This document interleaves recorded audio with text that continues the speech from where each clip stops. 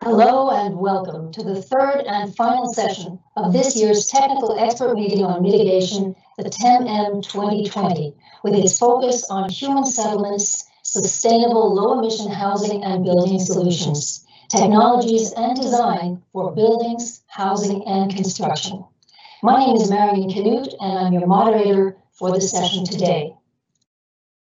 As a broadcaster and a media and communications person, I've seen the importance of meetings like these cannot be overstated because they bring together such a diversity of participants around the communications watering hole, as it were, and that provides a fertile space for the sharing of valuable insights and information. For this session, our online gathering includes expert panelists and speakers, as well as participants from around the world. A very warm welcome to you all. The organizers of this year's TEM-M are the United Nations Framework Convention on Climate Change, the UNFCCC Secretariat, and the Global Alliance for Buildings and Construction, GlobalABC. And just for your information, this session is being recorded. In session one, the topic was Cool Buildings for All, and last week's session was all about building back better and circular economy.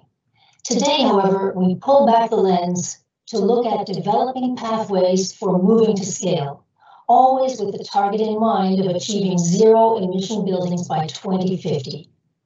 We'll be hearing from a panel of 4 expert speakers who will share their insights on the challenges and solutions to moving sustainable buildings to scale. And we'll also invite you, our online audience, to make your voices heard via 2 interactive platforms. First, you can talk to our panelists during the Q&A part of this session by sending us your questions and comments via the Microsoft Teams chat panel that's on the right-hand side of your screen, and feel free to direct your questions to a specific speaker or speakers.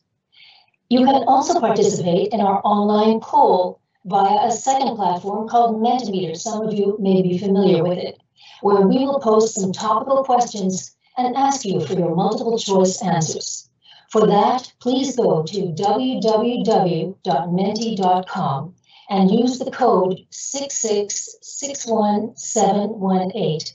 We'll also share those results during the Q&A segment. As ever, I strongly urge you to participate because your input is valuable to the TEM-M process and to this climate discussion, especially as the outcomes will inform important policy recommendations. And yes, your voice does make a difference. And now, to set the stage for today's presentations and discussion, Martina OTTO, head of the Cities Unit of the United Nations Environment Programme, UNEP, and the GlobalABC Secretariat will talk about introducing tools for moving to scale. MPGCA, the acronym for Marrakesh Partnership for Global Climate Action, Pathways, and Regional Roadmaps. But just before she takes center stage, a bit of background on our opening speaker.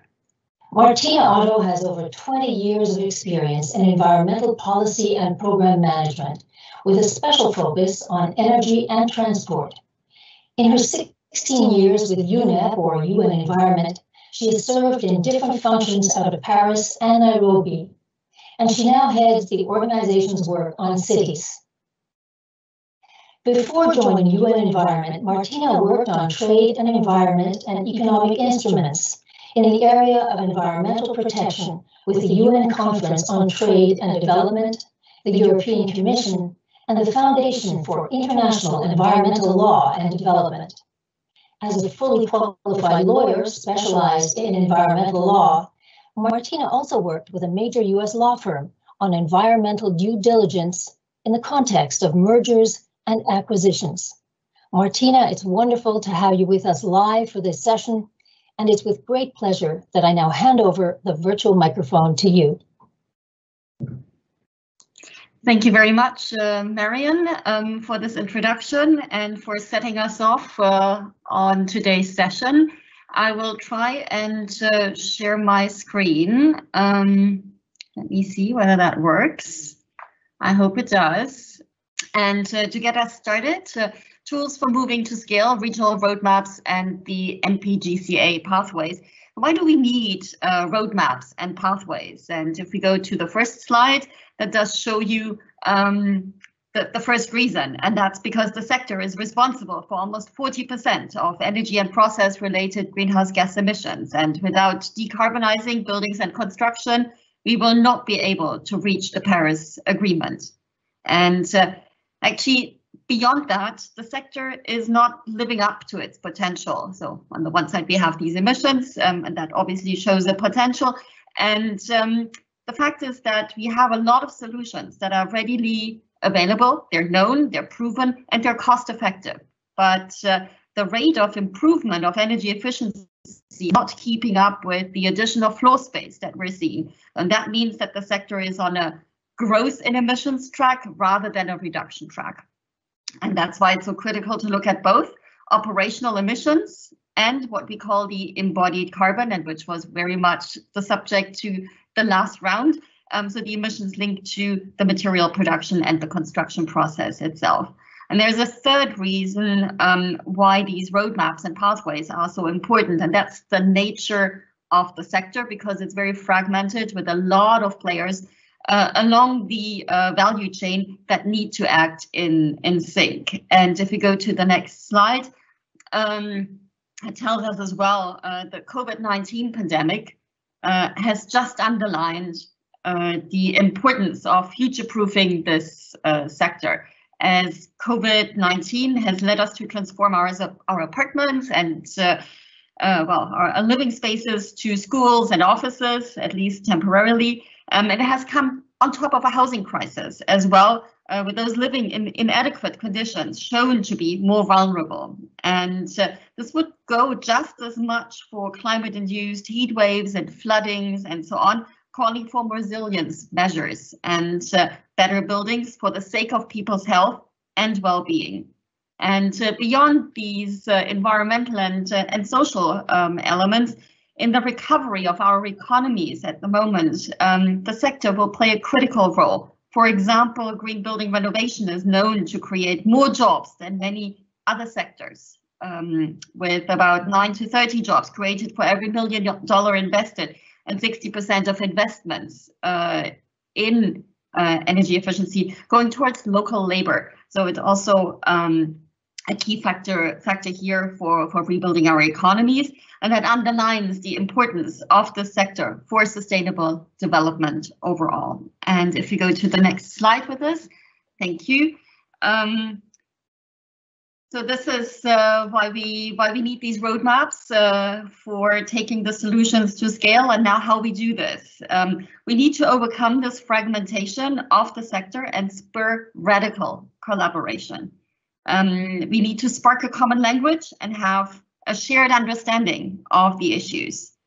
And we also need to have clear targets and milestones driving our actions. And this is why the Global Alliance for Buildings and Construction embarked on a process to develop global and a set of regional roadmaps. And you see the covers of those here. They were developed in cooperation with the International Energy Agency and in a consultative process with over 700 stakeholders globally. They do provide both a process and a framework to develop sub-regional and national roadmaps and strategies, and they outline a range of actions that stakeholders can take in the short, medium, and long term to achieve built environment that is zero emission, efficient, and resilient. And if we go to the next slide, it shows, takes a little bit of lead time, I see. It shows as well the importance of these roadmaps to inform the nationally determined contributions. And, oops, no, it's the one before. Sorry.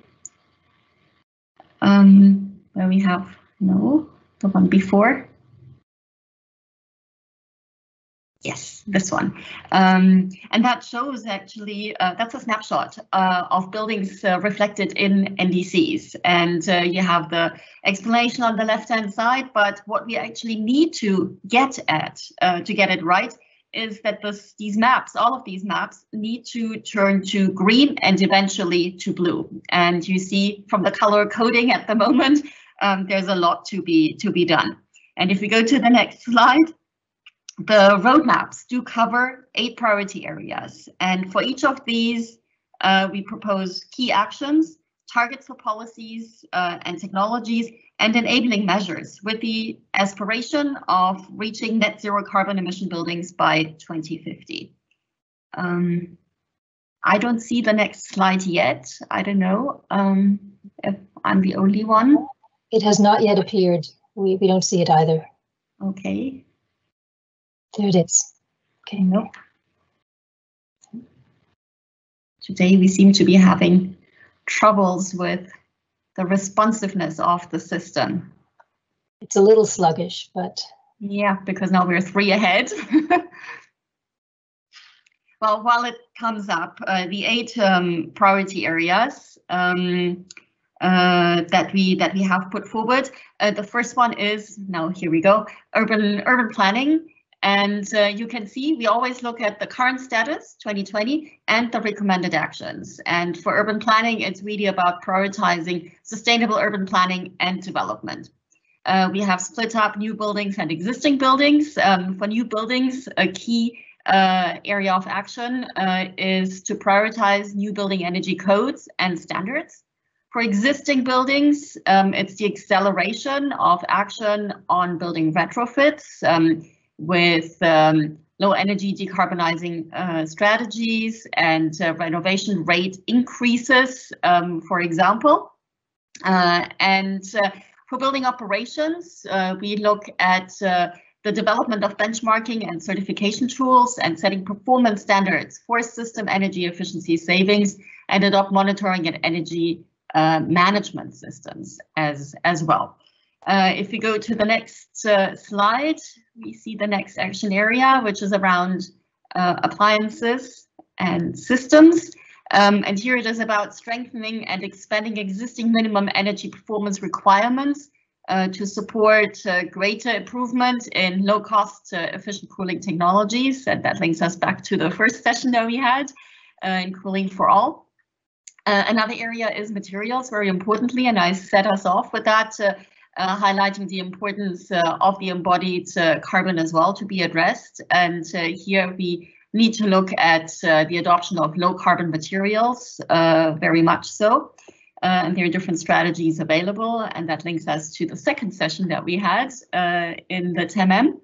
Then resilience, not to be forgotten. We need to build greater resilience for buildings and communities, and that involves integrated risk assessment and resilience strategies, not least for the coastal urban centers as well. And the last one, but not least, is clean energy, and we need to look at the acceleration of access to clean energy. And there, obviously, we look at regulatory frameworks and the financial incentives, as well as procurement as a real lever to take us to greater action. And as I said, these are the 8 priority areas, and we have every time a policy action that is recommended, a range of technology actions, and every time with targets for the short, medium, and long term. And you see how that pans out for one example, which is about new buildings, and we've taken that example from the Asia roadmap. But just to finish off on this, we always have a finance action list as well that shows financial tools particularly relevant for each of the activities, followed by a series of local examples of current practice. And we also zoom in on capacity building needs, as well as an indication of the multiple benefits, again, linking us back to the Sustainable Development Goals. Now to this example of actions for new buildings in 2019. That's the data that we had, obviously, so that's the status today. Only 44% of countries in Central, Southeast, and Southeast Asia had mandatory or voluntary building energy codes in place. And we worked it out all the way to a long-term goal, 2050, where we say most new buildings need to be operating at net zero carbon emissions. And then there's a whole series of actions between status quo and where we want to be. And I'll zoom in on a few of those, starting off with developing local roadmaps. So we need to take this regional roadmap to the national level to develop locally appropriate strategies for the decarbonization. And we need to take a whole life cycle carbon assessment approach in doing so. The second point is to develop and implement mandatory energy codes. Already highlighted how important those are for this transition that we need to see. And we need to actually, in some places, there is a voluntary one, but we need to actually get to mandatory codes. So it's that transition that needs to be accompanied going forward. And we need to look at performance-based building codes, not restrictive in terms of concrete measures and concrete technologies, but really performance-based to leave enough space for private sector response as well on this. And obviously the codes should set or refer to guidelines for locally adapted bioclimatic design principles and increase as well the climate resilience and embodied carbon materials. So it's not only the operational side in the end, which is highlighted under this, but we want to refer back to what we have on materials and, for example, as well on urban planning, as well as the clean energy side.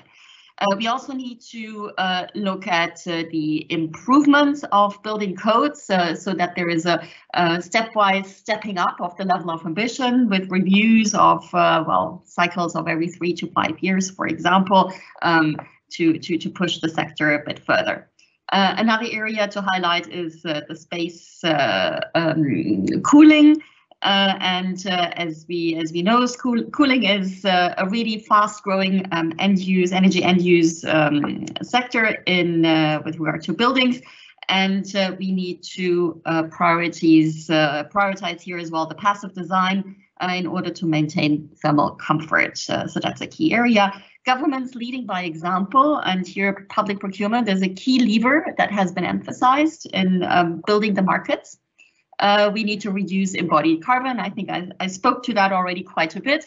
And it's about increasing awareness and information about the multiple benefits of more sustainable buildings, but also how to entice consumers actually to go for those, and to look at more advantageous financing as well. So this information is actually critical in doing so. If we go to the next slide. That talks to a number of gaps that we have identified in our stakeholder consultations. We have classified them into ambition gaps and data gaps. Data gaps referring to where more information is needed. The first ambition gap that we have is this issue around the codes. So the first is whether if they're not there, then they need to be built. The second step is from voluntary to mandatory, but then there is a compliance issue as well. They need to be enacted and not only be in existence. And here we depend as well on local government action. A lot of responsibility falls to them.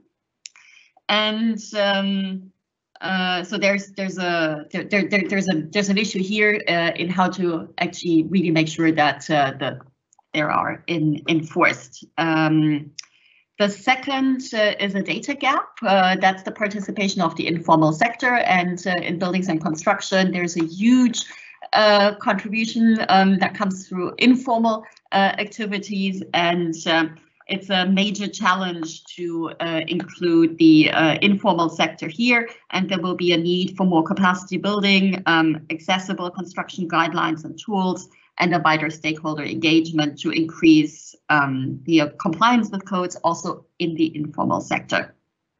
Another area is the labeling of building components, and here it's a data gap where we need more robust information on the performance of individual building components, and that's key for designers to optimize building design and perform life cycle analysis over the whole life performance of the building. LCA I already mentioned, that's a super critical one, so that we don't only look at operational, but really across the entire life cycle.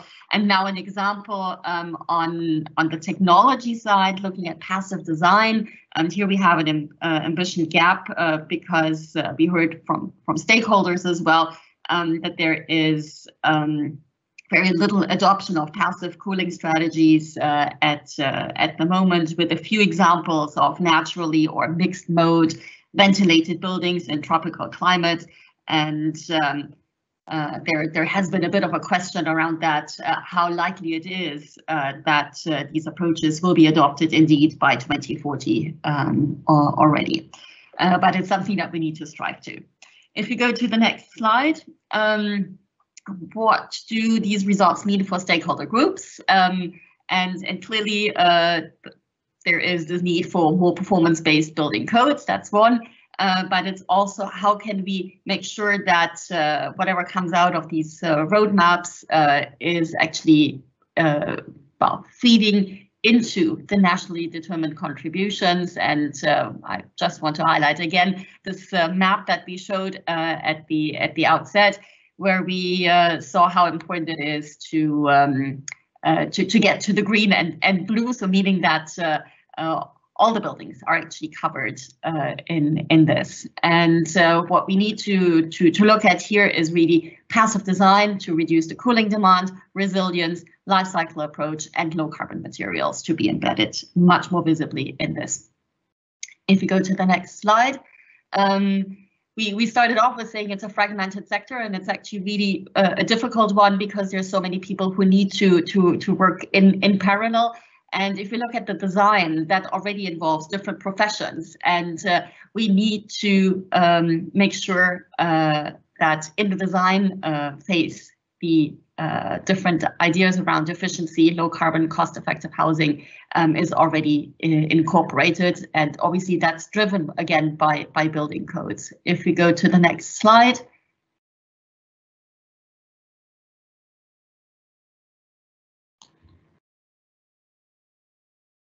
No, it's not coming up.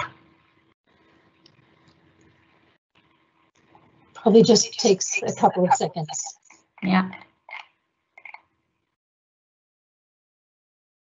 Well, the next slide is about the next steps. So where do we go from here? And what we need to do is to spark more of a regional dialogue and collaboration, take the regional actions to the national level, so to build those national strategies for decarbonization, to help raise the level of ambition and to help support filling the data gap. So that's absolutely critical in this, and I'm coming to the last slide.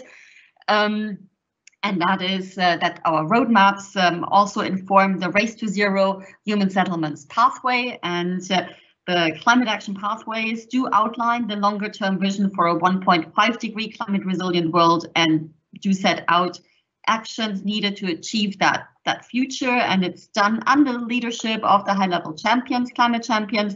And these documents are being developed by different coalitions and initiatives under the Marrakesh Partnership for Global Climate Action. And they do provide an overview of the transformational actions and milestones across the thematic and cross-cutting areas of the partnership that are needed.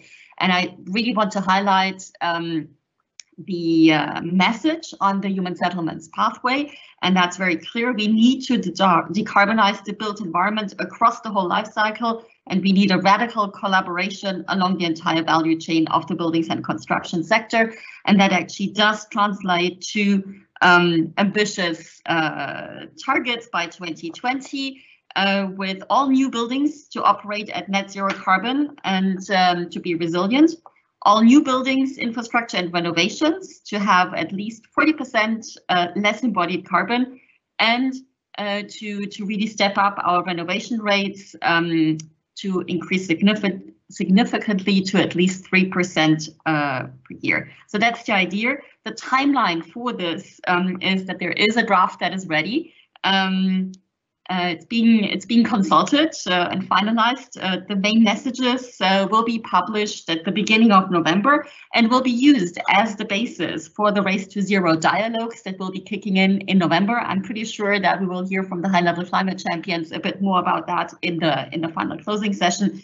But the idea really is to use these updated pathways for the process leading up to COP26 and to really come forward with them at COP26 for a higher level of ambition in all the sectors that are covered there, but for us relevant today in the human settlements.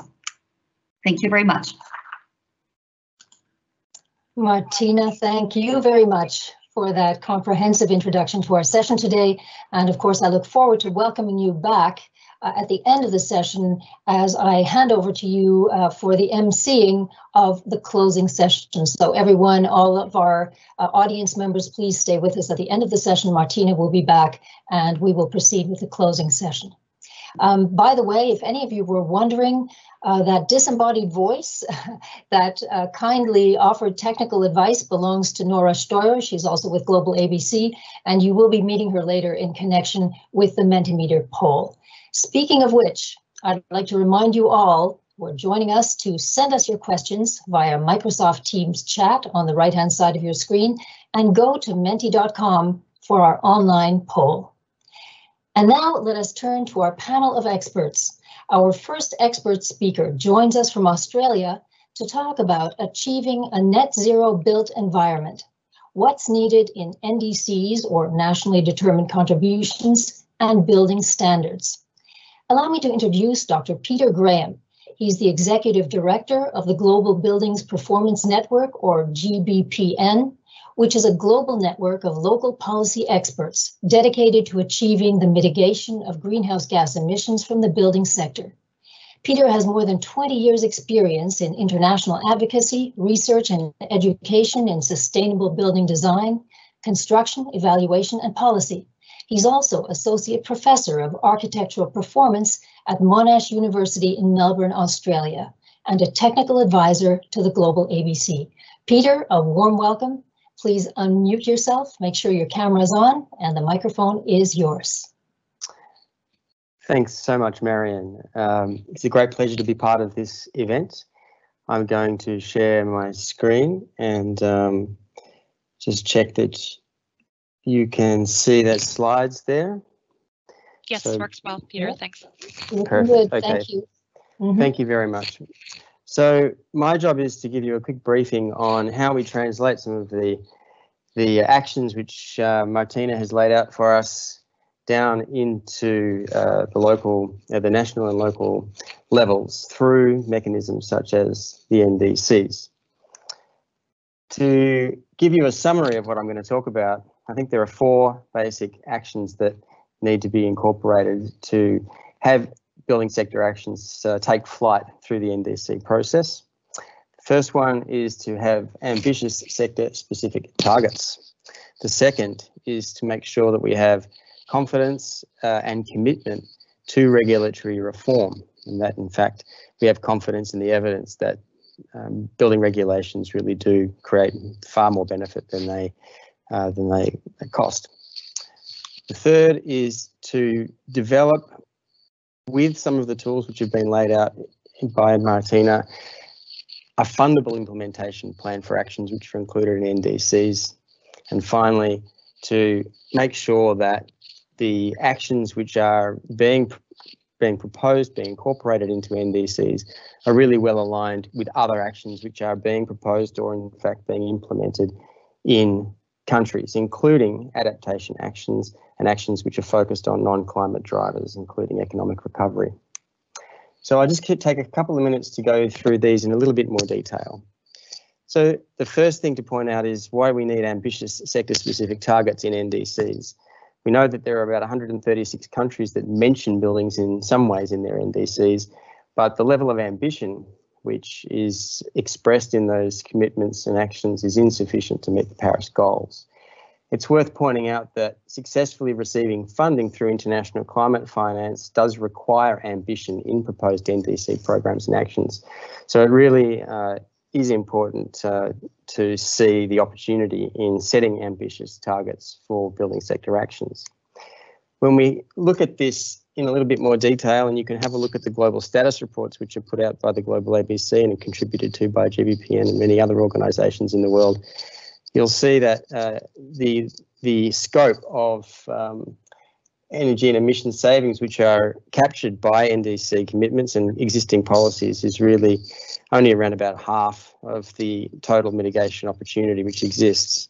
So in order to go further, we need to incorporate into our building sector actions and right into our NDCs improvements in performance for buildings. And that means really increasing efficiency and trying to develop mechanisms for increasing the investment in efficiency in technologies and building design towards net zero performance. We also need to be thinking about increasing the scope of the actions which we include in NDCs. And so that will include things like increasing commitments to upgrading technologies and phase outs of inefficient technologies, for fuel switching and trying to eliminate fossil fuel use in buildings, particularly around heating and cooling, encouraging the incorporation of heat pump technologies and other things like that, focusing on behaviour change and actions which can improve the energy conservation behaviour of building occupants, and also making sure that we have got a scope which includes recognition of vernacular and bioclimatic design and is covering the life cycle emissions. In the current set of standards around the world, we see much more representation for commercial buildings than residential buildings, and yet residential buildings are contributing more to the growth in greenhouse gas emissions from the building sector. So increasing scope to include residential and non-residential buildings, and also incorporating building renovations is really important. Finally, we need to be thinking about how the actions included in NDCs are integrated and connected with adaptation strategies, and particularly recognising that there's so many commitments. There's a vast ecosystem of commitments which are being made in countries by non-state actors, private sector, by cities, many of which are more ambitious than the national commitments are. And so being able to understand what they are and aligning actions so that they contribute to supporting achieving the national goals is a major opportunity. Okay, moving on to confidence and commitment to regulatory reform. Policy change in the building sector takes a long time, and so we need to have political will to stay the course and see reform incorporated and enacted. A recent study that GBPN contributed to and I was the author of looked at the systematic reviews of building policy impacts and building energy policy impacts over time. And we found that there was significant evidence of major positive economic and environmental benefits of incorporating ambitious building energy codes with packages of rating and disclosure policy, as well as appliance standards and energy efficiency obligations, particularly for renovation of buildings. This led to significant economic benefits, health benefits, and environmental benefits. The process in Europe, just to give you an example, in 1 year, 2010 to 2011, avoided the amount of emissions equivalent to around 11 coal-fired power stations. So it really is an opportunity there, and with a lot of know-how and a lot of experience internationally to guide actions. We also need to have fundable implementation plans. It's very important to set out a plan, of course, and a roadmap, but we have to be thinking about how we're going to actually take action and how we're going to see change occur over time.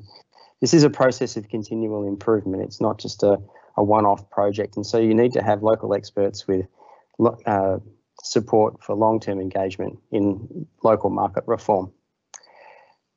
Some work that we're doing at the moment, looking at where the NDCs and the framework for implementation of policy reforms are really working, shows that countries that have designed their implementation plans to be fundable have a range of common elements, ranging across issues of governance, such as having clear political commitments to change over time, common goals for the entire sector, that are ambitious, that are comprehensive, incorporating different building types, different energy types, and so on. Having a one coordinating body which can incorporate that integration vertically between different levels of government, local, state, national, and then on across the private sector and civil society. And then having clear implementation pathways as well, particularly starting out with a measured baseline so that you can monitor the progress towards achieving goals over time. So these are the kinds of criteria which investors are looking for in implementation plans. And these can be expressed in NDCs as well. So finally, looking at the alignment with the non-climate drivers. So when you analyse the way building sector is described in nationally determined contributions, you also see the building sector referred to in adaptation plans as well. And we've done a review of the way building sector is described and the kinds of issues which it's being thought of as contributing to solutions to. So what we found is that issues of equity of access to energy services and economic development, innovation, health, dealing with climate change impacts like flooding, heat waves, and the concern for thermal comfort of people in buildings, affordable housing, and resilience are really key. And so when we look more closely at the kinds of policy settings and policy priorities that are coming up in the adaptation space, you can see some crossover with where we're looking at mitigation as well. So integrated planning, really important, looking at that relationship between the way buildings operate, buildings are designed, and what they give to the city in terms of things like reducing urban heat island effect and encouraging transport-oriented development. Not to mention providing frameworks for incorporating distributed supply of renewable energy. Regulations and standards, yes, we talk about them from the point of view of energy performance, but it's also an opportunity to look at the whole reform of the building codes so that they're fit for future climate risk, and particularly increasing mean temperatures and increasing extreme temperatures and weather. So that brings us to thermal comfort and the need for R&D, and I could go on, but you can see here that some of these drivers are really much more in the realm of priority public policy initiatives. And given that we're living in the sort of the midst of this COVID-19 pandemic, we're seeing an increasing frequency of climate change impacts as well. There is a great need for being able to develop a plan for policy reform in the building sector, which does address multiple issues with simple policy solutions.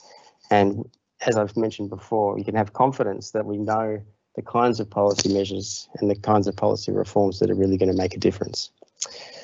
So if you'd like more information on any of these insights, the research behind them, you can contact me at the GBPN, and you can look at some of the tools that support translating the roadmaps to action at the GlobalABC.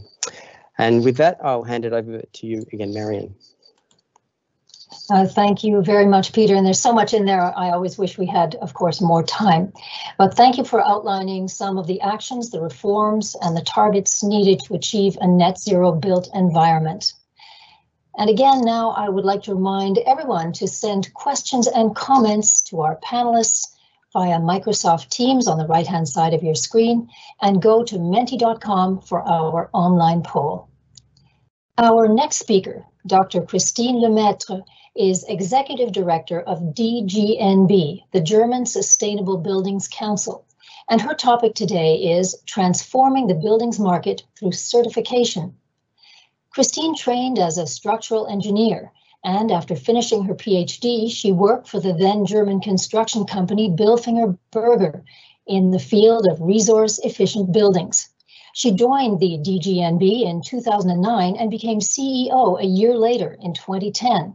She's responsible for the Council's thematic strategy and has initiated several national and international initiatives to raise awareness of the need for a sustainable built environment. Christine, welcome to the panel. Make sure you are unmuted, and now over to you. Well, thanks a lot, Marion. So I'm now trying as well to share my presentation. All right. Can you see that? Not yet. Okay. But the system is sluggish, so never fear. We will keep on trying until it works.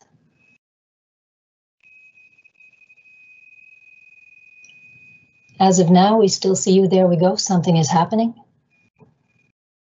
Okay, so it should come up, at least We on see my the side. side, but I think that's it. Perfect. Okay. Lovely. All right. Okay, so yeah, thanks for having me, and thanks actually to Peter and Martina for their great input. And I'd like now for a few minutes to give maybe a little bit a different view on how we can achieve basically the goals of the Paris Agreement and even more through certification. I think we are all aware that there are many certifications in the world in different regions, and they stand for different things and topics. I'm a big believer, and this is what we work at DGNB for, into the tool of certification, because I think what we've heard so far is we need to raise the ambition. The challenges are big, the opportunities are very big, but we need to move as well outside of the bubble. So the question is, how can you really reach the whole value chain of construction, all the way from the architects, the engineers, to basically as well the clients, the investors who are paying for it, all the way through the engineers, the construction companies, to the people on the construction side, and then to the user. And I think a certification system, if it has the right goals and if it has the right standards, and I think this is something I'd really like, that we are challenged more by initiatives like the GlobalABCs as well as policies, because we, at least the DGNB system, is a voluntary system. So we have the freedom to really push the market and pull the market into different directions. And the other thing is, one thing is we're talking about CO2 emissions today, and the Paris Agreement is all about CO2 and energy. But construction and buildings is a holistic task. And I think we've heard already many things now with passive design and thermal comfort, and it all interacts. And for that, we need a tool, an optimization tool that helps to set the goals in the beginning, but as well provides a quality assurance, because everyone always agrees that these topics are important, but there can go, so many things can go wrong during design and on the construction side. And there is no quality assurance when it comes to codes and standards, at least in Germany. And I think this is in many other countries. The only topic that has a quality assurance, if it's completed the right way, is the fire protection topic, but it's not about the CO2 emissions. No one is really coming back to check if you fulfill what you set out to achieve in the beginning. They don't look into, did you really use low carbon materials? Did you really use materials which have a low VOC emissions or anything like that? And I think this is where certification plays a very important role, to set the bar higher, to push ambition, to reach out of the bubble, and to provide quality assurance. And I'd like always to show this picture, because another thing certification can do, it generates data. It generates a lot of data. So we've certified more than 7,000 projects already, and all these projects have done a life cycle analysis in LCA. They all have done life cycle costing. They all have achieved the very high requirements on building materials. So we have all this data. And when you look into what is the role of certification towards standards or regulations, or what the government can do, what we saw when we analyzed what we have certified, that basically in our certification system, if you just do what is required by law, you would achieve the 12%. That is far away from certification level in our system. But the average we certify in the office space is already at the gold standard. And I think this is something where you can see what certification can do, as well what kind of responsibility certification has, but that there's already a market standard out there we have to make transparent, to understand that maybe we can have even more ambitious codes and regulations, and really make policymakers understand that the market can already move, and that we're able today as well to build carbon neutral, or as we call it, carbon positive buildings. And this is the last basically message I would like to send across, is that we are already able to do that. And we launched last year a new award system based on our certification. It's called Climate Positive, because we like to use that term, because one thing is to have a carbon neutral building, but what we need is to have more ambitious buildings, because we kind of need to balance out the buildings,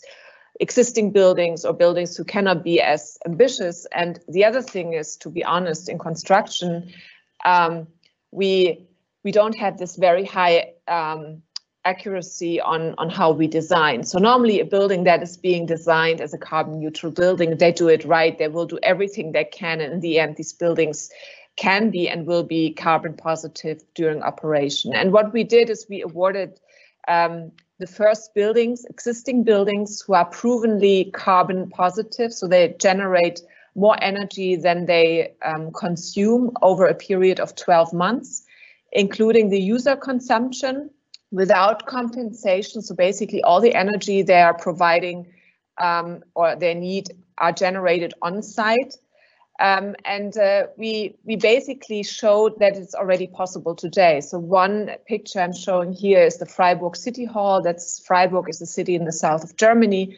And that building is carbon positive over 12 months. It has a kindergarten attached to it. It has a cafeteria inside. So we look as well at this kind of user consumption, and still the building is able, it is so energy efficient. It generates so much energy through PV systems in the facade. You see it on the roof, that it's really proven based on the real performance data. It's a carbon positive building. And another point coming as well to the passive design approach, which I think is really the key. The key message we have to send, especially to companies in the global south countries. Stay with passive design. You have such a great history and culture of dealing with these high climate challenges. And I think now in the northern part of the world, we need to learn from the global south countries. And this building down here, it's an educational building in Singapore from the university, and we awarded them as well a Climate Positive Award, because that building is carbon neutral as well, and it works without active cooling. It is basically has high ceiling fans, and if you keep the room temperature very high and the air is moving, you don't feel that as draft, but more as something that is refreshing. And the engineers, they worked with this kind of principle, which has been known for decades, basically in southern countries, that a certain slow-moving air in a high-temperature room, people feel comfortable, and therefore they were able, in this very challenging climate of Singapore, to achieve a building which is climate positive. And I think we can do it today, and I think this is the positive message, and I think we need to scale it. We need to reach out of our expert bubble and out of the sustainability bubble. And I think their certification systems can play a very important role, and I think we need to challenge them more. I think we have to push them harder. We always have to look behind the label. So this is my input. So thanks a lot for giving me the opportunity, and I hand back to Marian. Thank you. And thank you, Christina. It's such an inspiring message, and especially also seeing those carbon positive buildings. Wonderful and great work. Thank you for that interesting presentation.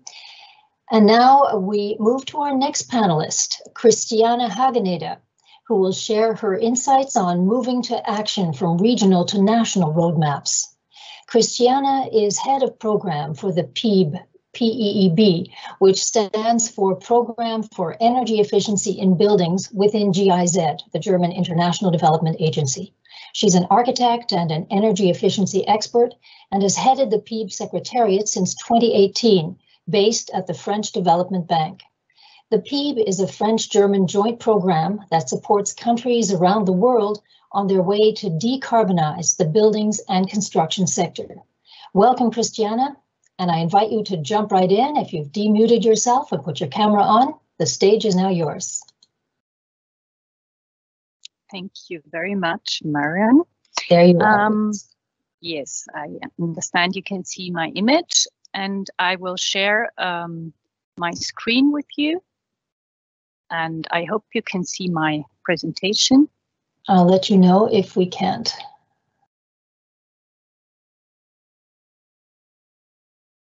And there it is. We see your slide. Thank you. Mm-hmm. And you can see the presentation mode, I guess.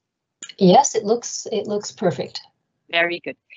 So thank you very much for having me today. I want to invite you to come with me to move from the building level we just heard from Christine up to the country level. And I would like to show you how a country can move to action, because this is absolutely necessary.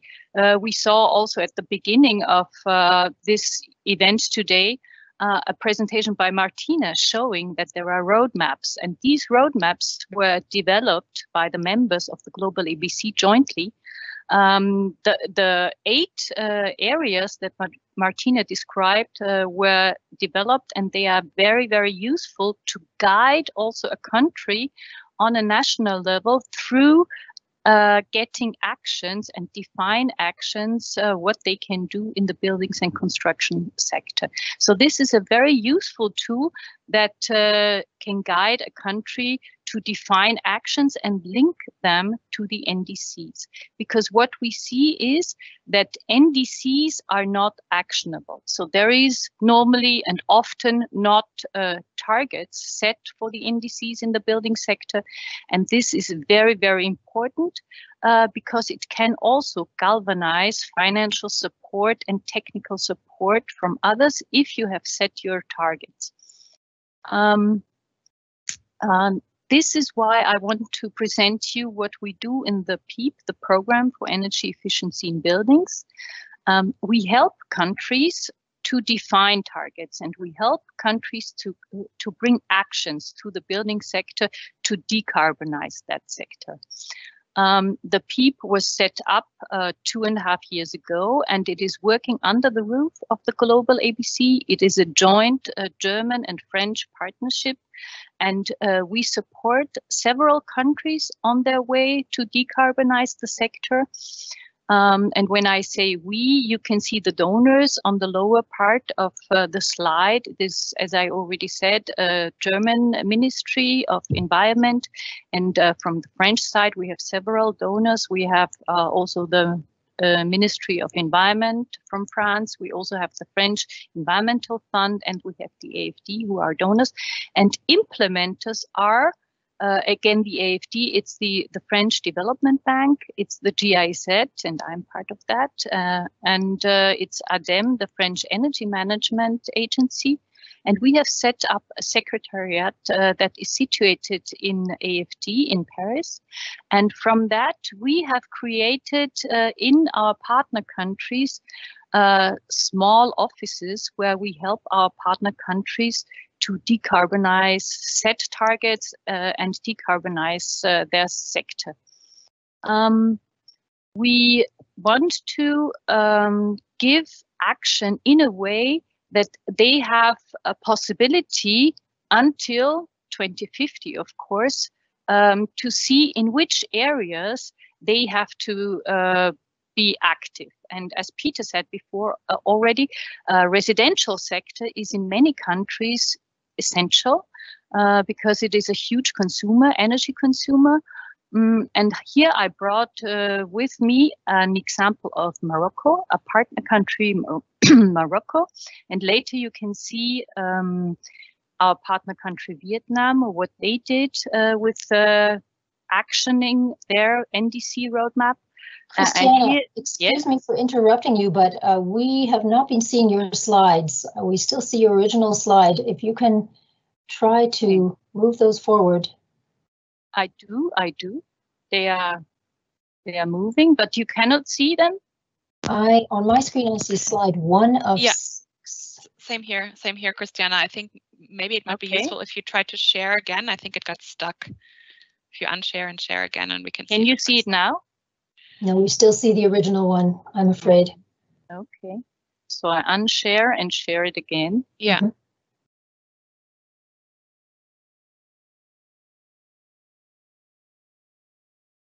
Can you see it now? Now we see another slide. Yes, we do. Exactly. Yes. If you go to full screen mode, I think it's probably working now. I do that. You can see it now? Hang on, it's just, there it is. Mm-hmm. Yes, it's on our screens. Okay, so here is again the visualization of our setup of our program, the PEEB, the Program for Energy Efficiency in Buildings, and you can see the members of our program and the partner countries where we work. And I will now go to the next slide, and I hope you can see it. Can you see it now, the next slide? Yes, there. Yep, Morocco, is that correct? Yes, yes. Okay, so now the slides are moving. This is fine. And the example of Morocco. I brought with me the example of a residential national program, a support program. As I mentioned already, residential sector is very important and crucial for decarbonizing the sector. And we advise and support the Ministry for Habitat in Morocco, how they can set up such a program targeting the residential sector. And we have a setup of investment of 180 million. And it will be in partnership with a national housing developer, it's Al Omran, and also in connection with equipment, a bank that gives loans to households that buy very energy efficient equipment. So this is a combination of two things. One, you have the envelope, the building as an envelope, and you have on the other side the equipment, because equipments are also very important, and you need to make sure that they have a low energy efficient, high energy efficiency level. And this sector will allow, and we hope that we can start with this program next year. And this program will allow for the new construction to really show how it can reduce the energy consumption on the building level, but also with the equipment. This is one example I just wanted to share with you, that our program is advising the ministries and our partner countries with. And also when they set targets and when they have a roadmap, they can bring in such measures, such programs, bring into that national roadmap and see how they proceed. And then they will have a monitoring in 5 years, in 10 years, how this program and one of these actions, this is just one action, how they can improve their energy efficiency. And I want to mention another thing. We see now in this time of COVID crisis, we also see an economic crisis. And we know from previous economic crisis, that the construction sector is definitely a very good tool to stimulate the economy. So having such a program, setting up such a program will, on the one hand, stimulate the economy, and on the other hand, direct the economy towards a green economy, because you will have green buildings with that, and this is going exactly in the right direction. So you have a stimulation of economy, you will have jobs that are created, and they will be in the green segment. And this is where we want to really go and advise our partner countries. As I said, we advise on financing, but also on policies, how to set roadmaps, how to improve building codes or set policy, building codes. And of course, capacity building is going on, but also financing. We have with the French Development Agency, we have a good financing partner who has already set a pipeline of over 2 billion euro that they see on the horizon in many countries. So this is a very good, hopeful pipeline that we hope to implement in the coming years.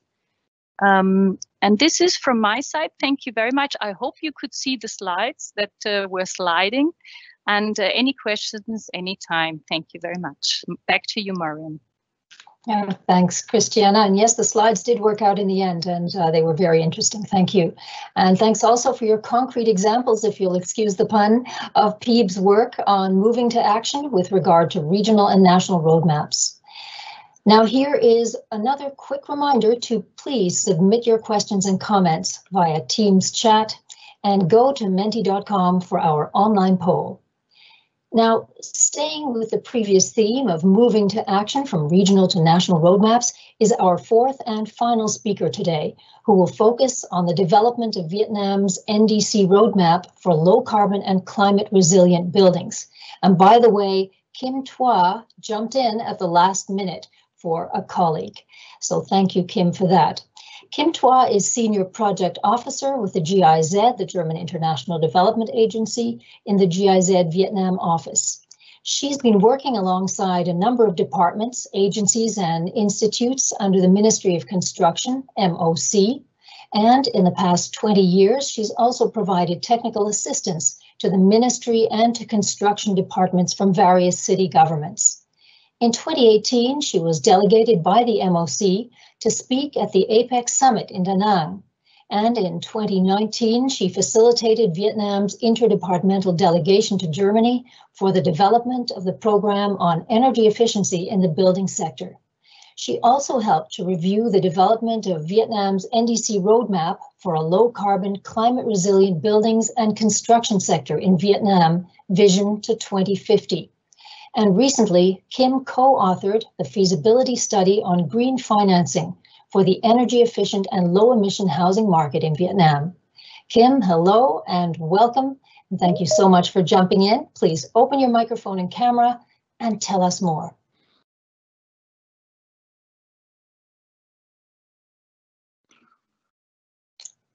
There you are.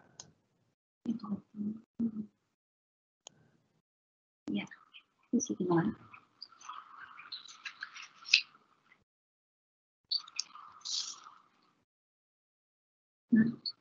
Okay, please go ahead. We can see you and I think we can hear you as well. Okay.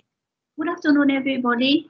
Thank you very much for inviting Vietnam to join. I'm very happy today to actually speak on behalf of the Ministry of Construction, who's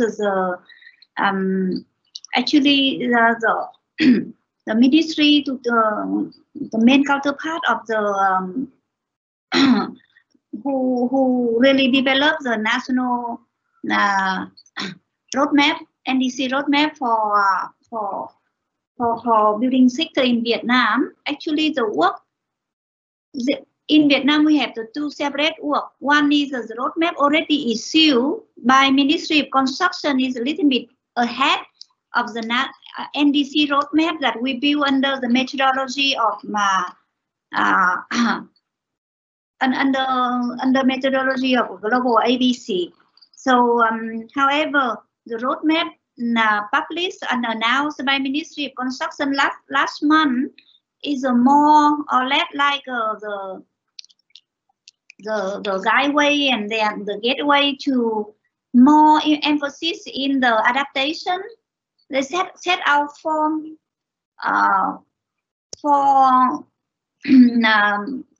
tasks. One is for adaptation, the other for mitigation, and prepare the resources and then develop the MRV system. So, particular on building and construction sector is more need more detailing, and that's why MOC also support PEEB to, buy in the PEEB technical assistance to develop the NDC roadmap along in line with the methodology developed by GlobalABC and PEEB. So as you can see in Vietnam, construction sector and buildings is really fast growing within our fast growing economic development nowadays. So 30% of the total energy consumption is mainly come from the residential. And excuse me for interrupting, but we cannot see your slides. If you are putting up slides, we cannot see them at the moment. We check it.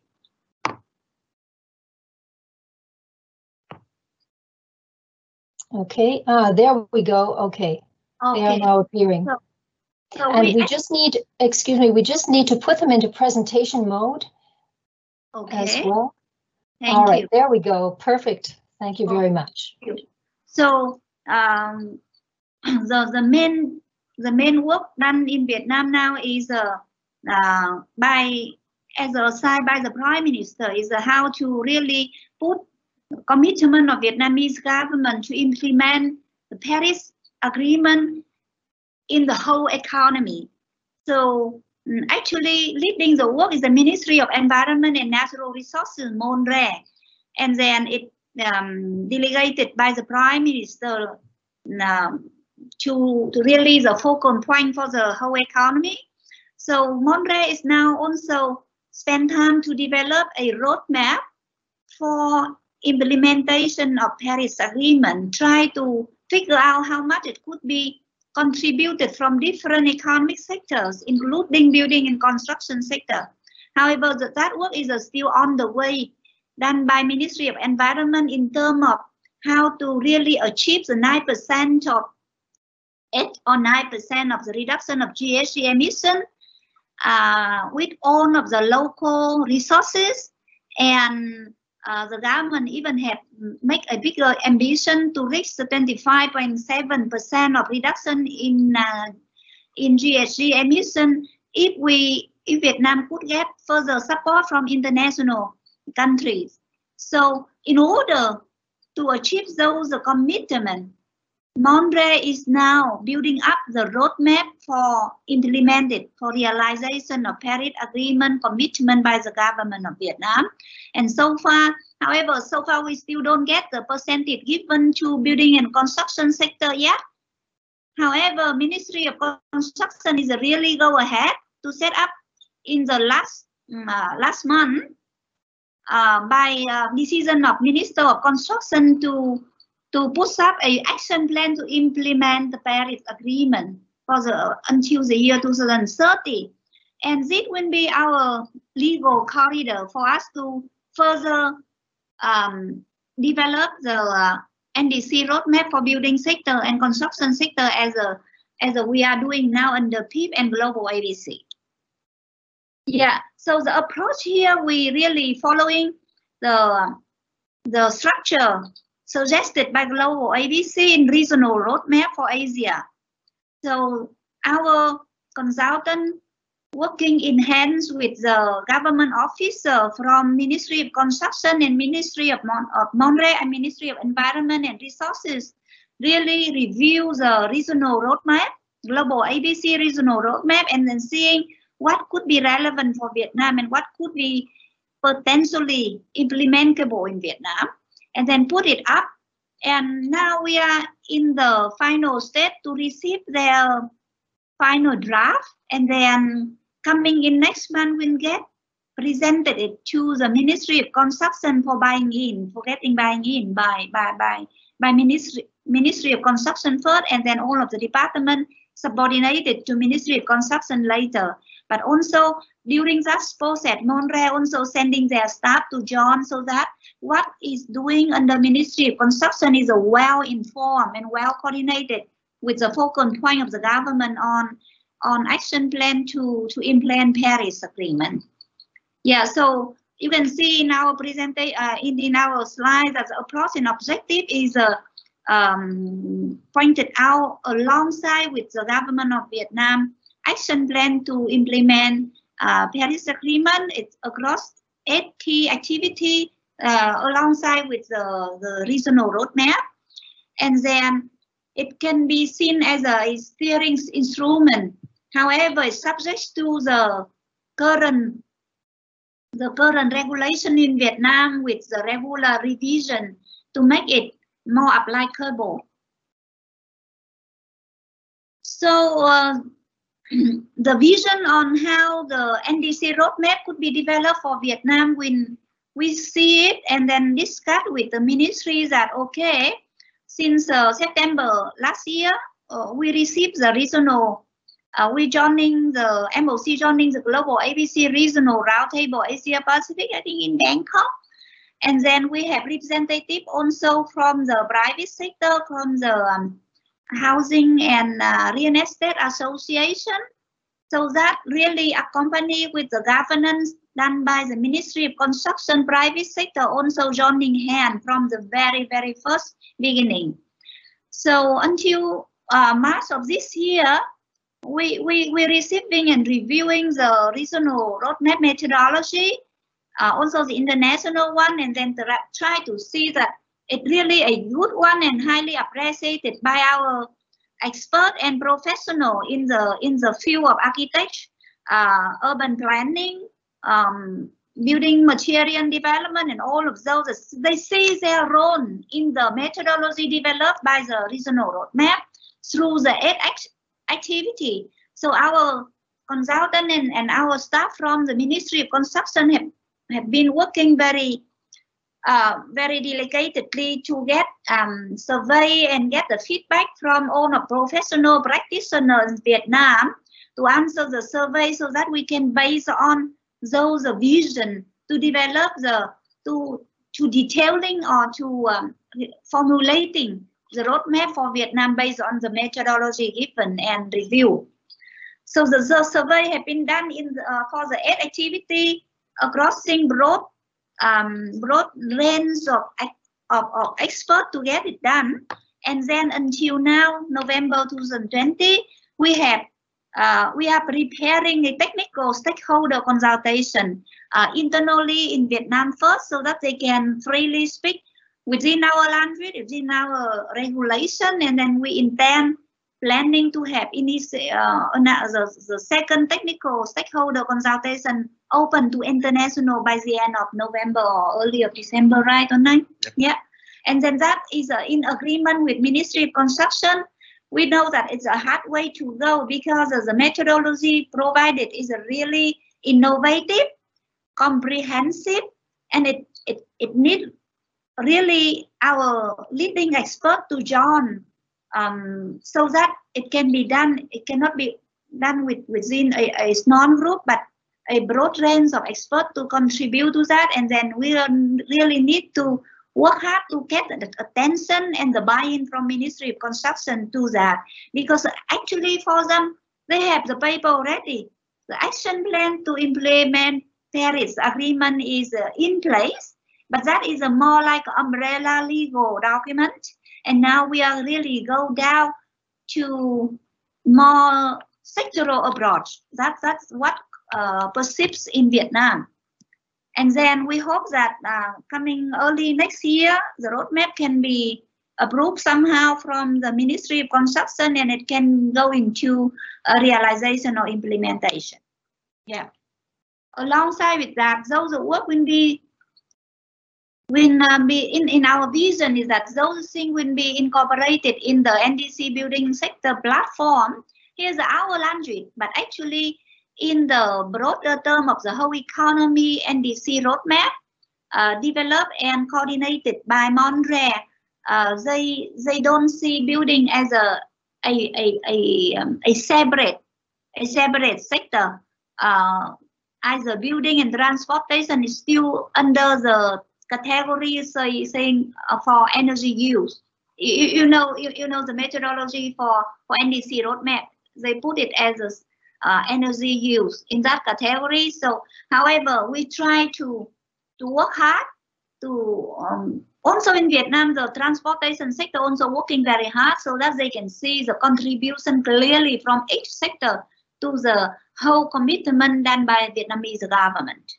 Tuan, if I may ask you to wrap up, we are running out of time. If you could just move to your concluding statement, that would be very helpful. Thank you very much. The last slide, only few more. That is the challenge we had to do it because even during the roadmap build in Vietnam, we facing the challenge or some barrier of excessively lack of data, and then also with the government setting the common goal separately for building sector can be done right now or a little bit delay, a little bit through the buy-in process, and then because of you see here at least 5 ministries need to be coordinated, so the interdepartmental coordination is really needed, and we even sometimes thinking about needing the intervention from the government office. And that is the own challenge we want to share with you. So I would like to wrap up our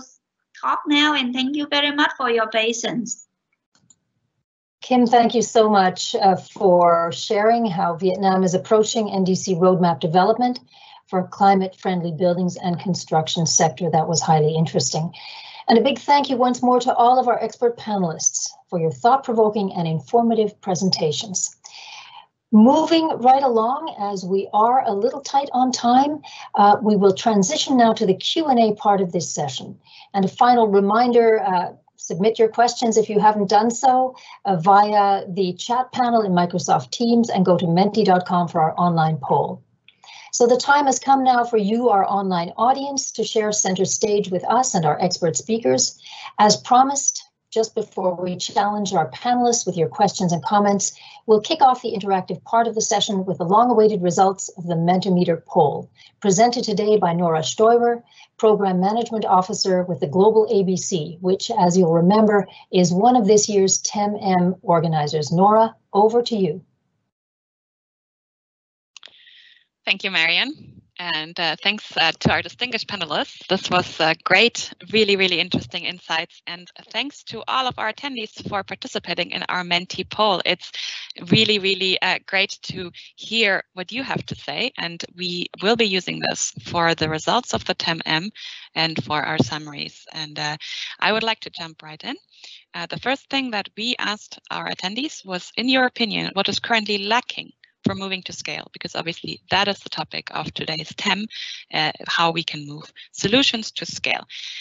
Now, I think this is a very nice result, and I want to highlight a couple of things. Obviously, you can see here that the first choice of answer is key regulation, which links very well to what Peter said on NDCs, and also what Martina was presenting on the roadmaps, and of course our last speaker from Vietnam, Kim Thoa, on the NDC and buildings roadmap. So this is clearly recognized as key.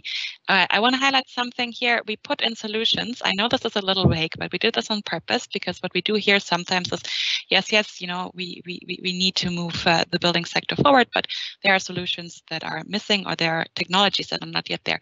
That doesn't seem to be the view of our audience, and we certainly agree with you, dear audience, that the solutions are there, and that much more important is the setting, the enablers, if you will. Moving to the next one, in your opinion, what is key to a transformative building's nationally determined contribution? And Peter spoke very nicely to that. Of course, in our opinion, all of these are important, and we see that you share our view. What comes out on top a little bit compared to the others is a commitment to net zero. And indeed, this is key to framing the NDC and to being able to formulate good measures and targets that are ambitious enough. So again, thank you so much for responding to that. And the last question here is, which stakeholders need to be on board for successful building sector transformation? We gave you a couple of options, and what we see here is that the first option chosen is national government. We don't have from our end, we don't say that one group is more important than the other. We see that this value chain is fragmented, and we see that if we don't have everyone on board, we can't move forward. Certainly true, though, that national governments, again, they set a framework, and they're key for enablers. Just my 2 cents, scientific institutions, certainly very important to those who are listening as well. And obviously, they provide the data behind everything. So with that, back to you, Marion. Thanks so much for participating in our Menti. It's really great. We will be using these results. Of course, they're not representative, but they do give us a snapshot of what our audience think. Thank you so much. And thank you, Nora, for that galloping Mentimeter poll. And I do apologize that we are a bit behind time. So I will jump right in now to the Q&A, some of the questions which have been coming in thick and fast. And the first question is directed at Peter and or Martina. And I would ask you to please, again, try to keep your answers a little bit brief, 1 or 2 sentences if you can. Here's the question for Peter and or Martina, whoever wishes to jump in. What are the financing opportunities available for reducing embodied carbon across the building life cycle for the building sector in Africa? And the second part of that question, how do data gaps on embodied carbon impact financing? Let's go with the first part first. What are the financing opportunities available for reducing embodied carbon across the building life cycle for the building sector in Africa? Who wants to take that? If you could please all just come back on camera, by the way. Everybody come back on camera, but leave your microphones muted until you are called upon. That's great. And Martina, I think you appeared first, so you're ahead of the pack. Please go ahead. Right. And I would like to do a bit of a promotional thing here, because this week we launch our Africa roadmap. And so I want to invite you to join that presentation, that launch. And in the roadmap document, you will find a dedicated chapter. As I said, financial tools are mentioned for each of the priority areas, so including for the materials section. There's a whole list of things that are being presented that range from urban development funds to infrastructure funds to dedicated credit lines, preferential tax, carbon pricing, grants and rebates, procurement, purchase and lease, and so on. So there is a whole host of things that is available. And in the interest of time, I would stop here.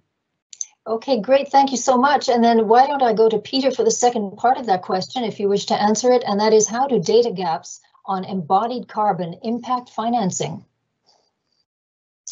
Well, you know, we're looking to see the return on investment. And so when there are data gaps, it's hard to know whether or not you're getting your money's worth. So yeah, data is really important, and we found in global studies of you know, the barriers to investment in decarbonising the building sector, that indeed even where data does exist and there's a high level of evidence, there's still a mistrust of data, particularly in the private sector. And so yes, it is indeed an issue. The other aspect of this, of course, from the research that we've done, shows that it's certainly a perceived risk more than a real risk, because we also know a lot about the embodied energy and embodied emissions of common building materials, and we know where the priorities should be. So it is an issue, but it's certainly not insurmountable. Thank you. And by the way, if any of you wish to add something to that, desperately just put up your hand and jump in. But barring that, we will go on now to Christine. There's a question for you. Do you see capacity constraints in developing countries to implement certification schemes? There is a second part to the question, but let's do the first one first. Christine, this one's for you. Yeah, no, not at all. I think it depends on which certification scheme you would choose. And I think the most important thing is that a certification scheme is based on the local technical possibilities and the local codes and standards. But I think if you would adapt our philosophy, where basically you try to push them then to voluntarily do more than they have to do, in many areas such as materials, biodiversity, energy, and so forth, I think that would work in every country. And actually, I would like to see it in every country, that we would have a tool where basically the private market, the investors, companies who are not from the construction business, but who have buildings and need buildings, have a tool to be pushed and motivated to think more about sustainable buildings and their responsibility with their buildings to the built environment. And the second part of that question, if you wish to take that too, is what level of regulatory support do certification schemes need to be truly successful at scale? Not too much, I would say. I think what we would need, or what would really help, would if the financial institutions and the financial tools would support certification as a quality assurance tool. I mean, this is actually happening now in Brussels with the taxonomy movement and criteria, but I think this would be a big part globally, because what I said in my presentation, certification is to raise the bar in ambition, but as well as a quality assurance tool. And I think if we close the gap and make the financial sector understand if money is being invested in buildings or city districts, and they ask or they want to see a quality assurance such as a certification, I think that would be a very big driver, because regulations, they always try to kind of raise the bar for everyone. So I think they're a tool from the bottom. A certification is something very ambitious in the front. And to bring these two lines closer together, I think it is more a question of support from financial institutions and banks. Thank you. And I see a lot of people, a lot of your colleagues here nodding on the screen. So thank you for that answer. We have now a question for Christiana. This is a question about Rwanda. A question for you from Rwanda, excuse me. Is embodied carbon across building life cycle considered in the Morocco Green Housing Program? Thank you very much. I think it's very interesting that there are several questions about embodied carbon. This is good news because this means that this very important issue that is for a long time has been overlooked is getting more importance. For the Moroccan scheme, I think we are not on the development of the criteria there. It's the Moroccan Al Omran who is developing the criteria, and I think they didn't yet set all the criteria. So I cannot say yes or no. I will have a look. I hope definitely that it will be one of the criteria, but specifically for Africa, since the question comes from Rwanda, we saw it also with other countries that since many buildings are not the big consumer of energy, we see much more importance in the building, in the use of building materials, because there the embodied carbon is a bigger issue if you analyze where the energy is when you have the building, in the operation or more in the setup of the structure of the building. So definitely this is a huge issue there, and building, for example, local materials with less carbon inside is something that could be, and I hope will be, also very important economically for the countries.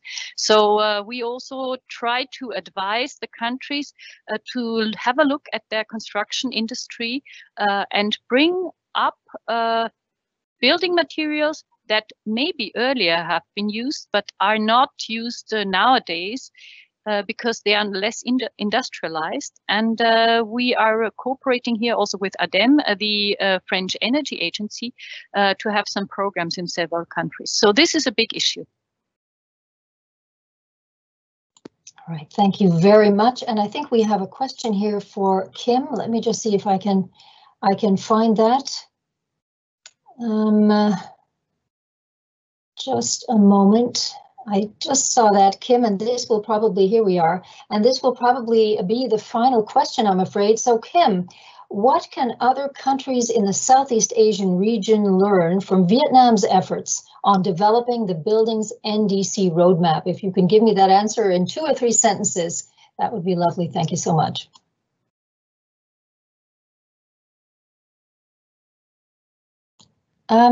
We cannot hear you. I think you have to unmute your microphone. Okay, sorry. There you go. I think basically the starting point will be coordination among the focal ministry, MONRE, and with all of the line ministry.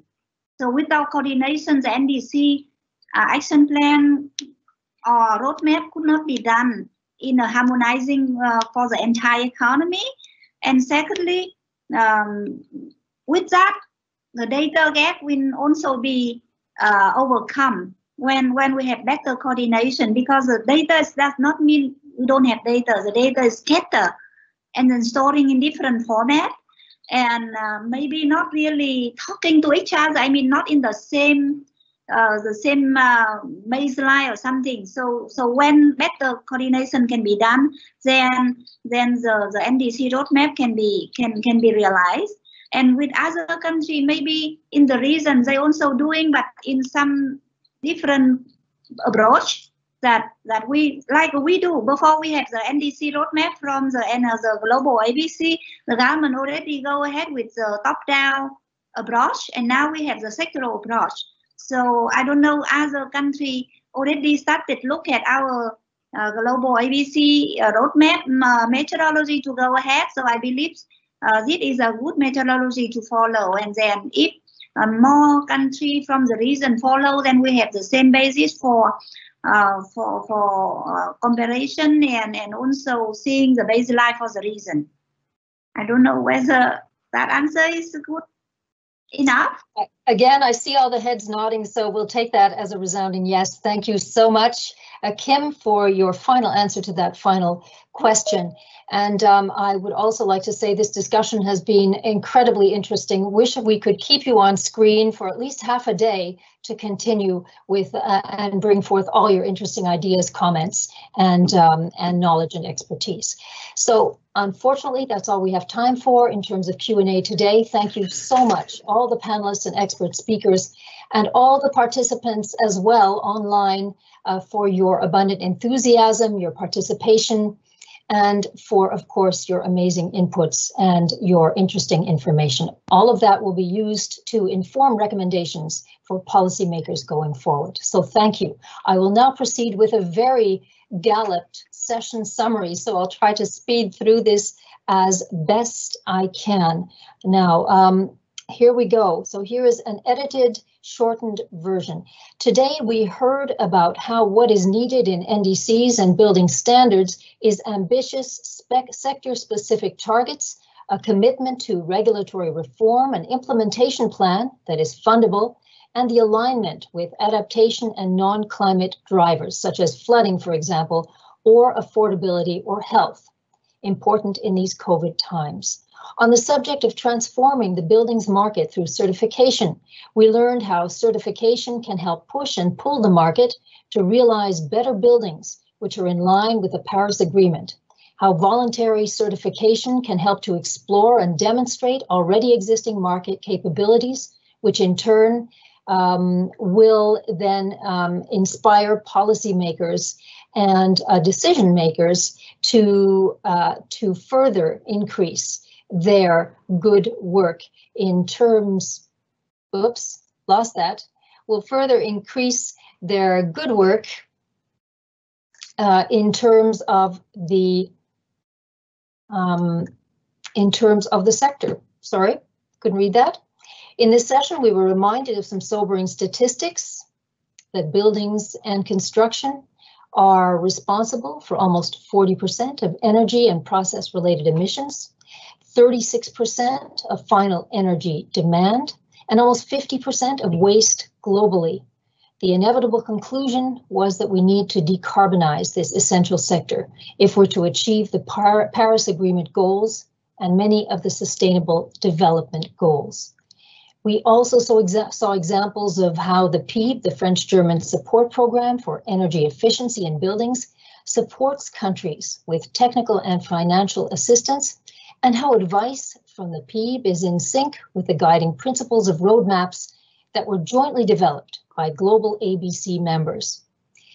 We were also invited to take a look at how Vietnam has developed its NDC roadmap for a low-carbon construction sector and climate-resilient buildings, and how this was propelled by decisions by the Prime Minister and the Minister of Construction to implement the Paris Agreement with a view to zero emissions from the building sector by 2050. In addition, we heard about some challenges facing Vietnam, such as insufficient data and a lack of agreement and coordination by experts and institutions on common goals. And finally, we were given details of how, based on the GlobalABC regional roadmap, Vietnam's approach and objectives include tangible targets and measurable actions, common goals, targets, and timelines for key actions, government guidance for key stakeholders, and regular revisions and updates to the NDC roadmap, which is being used as a steering instrument. And that is it for the summary. With that, we do come to the end of this session. I would like to close by borrowing a phrase from our panelist. I think, Christiana, you said this at some point, with a reminder that the buildings and construction sector is the sleeping giant of climate change, something the experts have long realized, and something that translates into a call to action, especially to global policymakers, to fully wake that giant up and take the built environment a giant step forward toward a climate smart and climate friendly future. With that, we come to the end of session 3 of this TEM-M, but please stay with us for the closing session of this year's technical expert meeting on mitigation, which starts in just a moment. Many thanks to all of our expert speakers, And of course to you, our online audience around the world, for your enthusiastic participation.